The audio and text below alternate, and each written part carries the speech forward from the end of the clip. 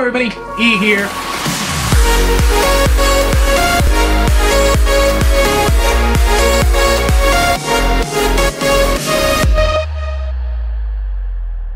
Hello everybody, E here. Welcome back to another book review. Today we are talking about All Boys Aren't Blue by George M. Johnson. Right off the bat, fantastic book. So if you're one of those people who just want to get in, see if I like it and get out, I absolutely loved this book. There are a couple chapters at the end that I didn't see, not necessarily that I didn't see a point, so I gotta trim my mustache, that I didn't see a point in, but I don't think they fit with the themes of the rest of the book, and that's fine. It's not that I didn't like reading them, I just didn't see why they were included in this memoir. I don't have much to say about the book itself other than if you have any triggers regarding sexual assault or homophobia or racism or any of that stuff, probably stay away from this because this book gets rough in certain sections, especially the section on, sorry, I got this one mustache here, especially the scene, I laughed and I shouldn't have, sorry, I was still laughing about the mustache hair. The scene of the sexual assault is very, very troubling. I will say that because he goes into very graphic detail, and considering who it's with, it's even more disturbing. But that's all I want to say about the book itself. Where I want to end this review, the whole rest of the review, is I want to talk about why I picked this up. From a very, very early age, and oddly enough, I was a devout Christian until I was about 13 years old. And I went to summer camp, and one of the kids there said, you know, Jesus is just Santa Claus for adults. And I was like, that something clicked in my brain, and I started doing my own research, and I'll be damned if I couldn't find anything to back up the religion. But that's beside the point. The one good thing that religion, at least my pastor, taught me was that we were all the same. And that clicked with me very early on also. I remember, it was probably about 8 or 9 years old, this thing occurred to me. No matter what color we are, no matter what background we're from, no matter what sexuality we are, back then there wasn't really any talk about gender and sexuality. You just knew that some men liked men, some women liked women. And now, these days, we have the entire spectrum to look at. But at a very early age, I realized that we're all just flesh. It's all just flesh. So whether or not I had ended up with a man or a woman, I didn't discriminate whatsoever. I just ended up, I happened upon the most wonderful woman in the world who ended up saving my life. My wife, Shell. We've been together 20 years, going on 21 next May. So, but what my point is, I don't understand all the hullabaloo. Now, when I say it's all just flesh to me, I'm talking about consenting adults, okay? I'm not talking about bestiality. I'm not talking about pedophilia. I'm not talking about hebephilia, any of that stuff.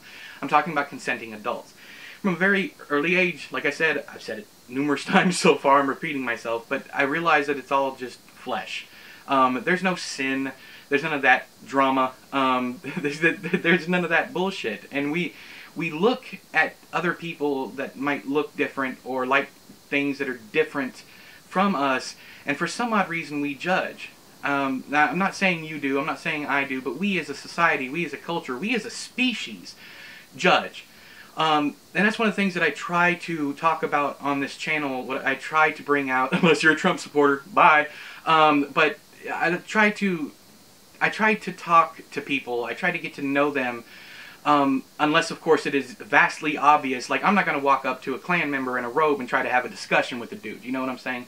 But when we talk about books, when we talk about entertainment, people are more likely to accept that you like a different form of entertainment than if you like, let's say, if you're a dude that likes another dude, or your chick likes another chick, or you're non-binary, or you're gender fluid, or any number of these things. I don't understand what, if any business of yours, who I'm sleeping with.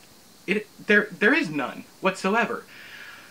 And it's none of my business who you're sleeping with. But at the same time, this world has been built on labels. Everything has to have a label. Everybody has to be something.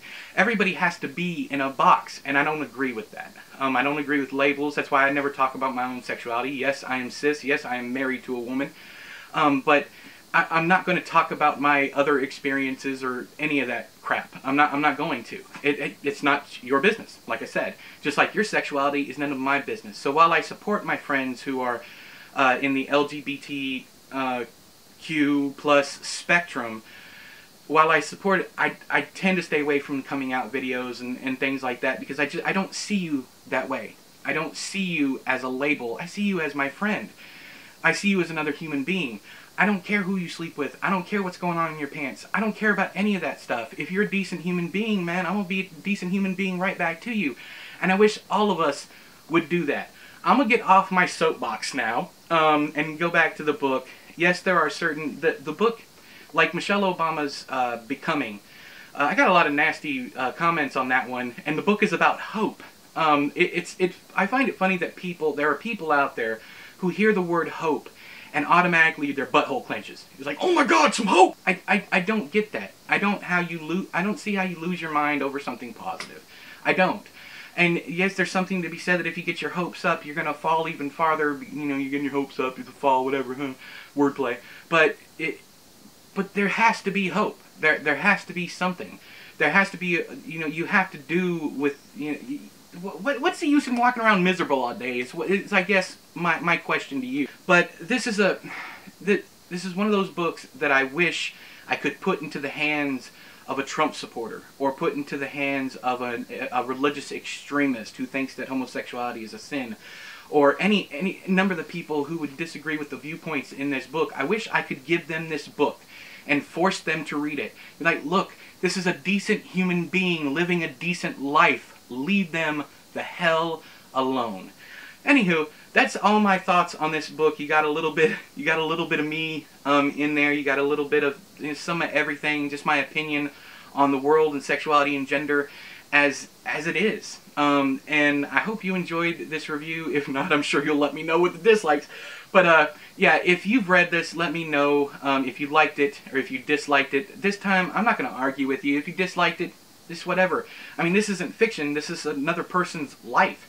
I will say that the writing is a little bit simplistic, but I think that's just because it's in the YA genre, because every now and again, Johnson would go in and he'd have a great turn of phrase. But it is and it's also super short. You see how big that type is? And it's only, I think, 300 pages long. But if you like memoirs, definitely give it a shot. If you're open-minded to other people's life stories, certainly give it a shot. But until next time, I have been E, you've been you, this has been another book review. I'll talk to you guys later. Bye-bye!